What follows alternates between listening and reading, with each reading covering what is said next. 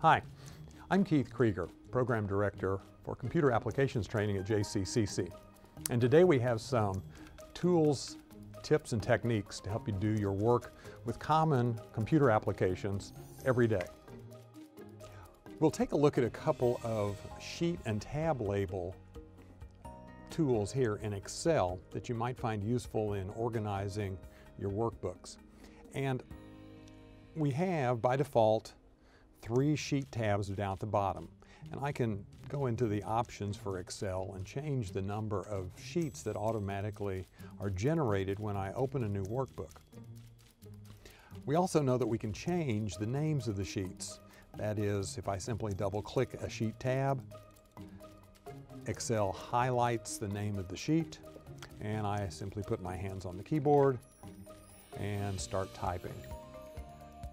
When I press enter, it captures the name of that sheet tab. The other way, particularly if I'm wanting to highlight information for other users who may not be as familiar with the content as I might be, I might want to color code the tabs. Make a consolidated sheet tab stand out so that people go to that one first. If I right-click a sheet tab, we have a number of different items that we can use to modify the tab, but you'll notice we have a real simple one here called Tab Color, and it brings up Office's default color tab, and we can see that we get a highlight on the tab. It doesn't completely color it, but simply puts that color highlighting at the bottom edge of the tab so that we can still read the text on the tab, but for our users that we're providing this information to, they can very quickly scan and find that, particularly if we have a number of sheets. Another possibility when we're doing multiple sheet work is to add the same content to every sheet in the same location. So as an example, I have the cursor selected up here in B1, and what I want to accomplish here is put the same content in B1 on all 3 sheets. So in order to do so, I'm going to hold the Shift key down and I'm going to click the additional sheets. You'll notice that those sheet tabs turn white to note that they are selected, and now anything that I do in the sheet will be replicated in the exact same location as the others. So there's nothing in B1 on the other sheets, but if I now type this in B1 on sheet 1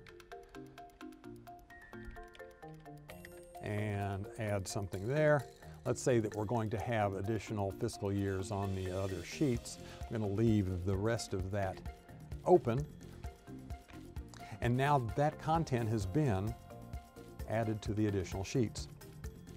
What I have to be careful of here is knowing that when sheets are selected in that way, anything I do will be replicated across all the sheets. So I need to deselect the sheets so we don't have that happen, and to do so, I just single-click a sheet tab. You'll notice now that same content has been added in B1 and B2 on the other sheets. Very quick and easy way to lay out consistent information across sheets. The final thing is an Office tool or a Windows tool in general, and I may want to refer back to this sheet on a regular basis, or this workbook or this file. And instead of saving it and then having to navigate back to that location every time, I can, number 1, come down here to the Windows taskbar where I find the button for the Excel program. If I hover over it, I get a thumbnail, but if I right-click it, I can choose Pin this item to the taskbar, and now that item will show up across restarts. If you'd prefer, I could right-click, find my recently used file, and you'll notice that if I hover over it, I get a push pin, and now that file is pinned to that right-click menu. That way I can have Excel open, but I also have quick access to that one file if I need it without always seeing it. So I think those three things will help you move through your work in Excel much more quickly, help you find things much more quickly, and help users find the information they need when they're looking at your work. We trust you found the tips and tools, techniques in these videos to be helpful in something you can put to use almost immediately. We know that these are things that can be shared easily, and we encourage you to share them with your colleagues and your friends. Post them to Facebook or Twitter or LinkedIn for other people to take advantage of. And if you like, we'd be happy to send you the notes of the tools and techniques that we've shown you here today.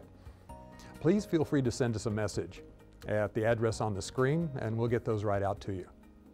Thanks.